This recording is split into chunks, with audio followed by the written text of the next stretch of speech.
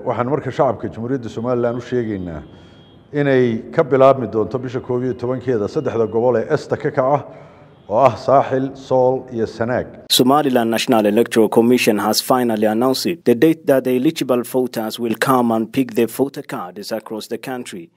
The Electoral Commission said the process will start with Sool, Sanaag and Sahel regions on 11th March. During the process, people who were registered in the recently concluded voter registration process and those registered in 2016 and didn't obtain voter cards will be eligible to pick their voter cards.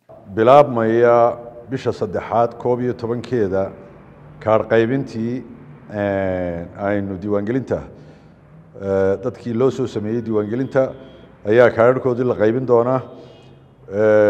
waxaan marka shacabka Jamhuuriyadda Somaliland u sheegaynaa inay ka bilaabmi doonto bisha 11keeda saddexda gobol ee Esta ka kaca oo ah Saaxil, Sool iyo Sanaag. The Electoral Commission is expected to send all the required equipment and the staff to the regions of the country, so they should conduct the voter registration distribution process in the country very soon. It was recently when the National Electoral Commission concluded the voter registration process where thousands had participated. The parliamentary and local council elections are expected to take place on 31st May of this year.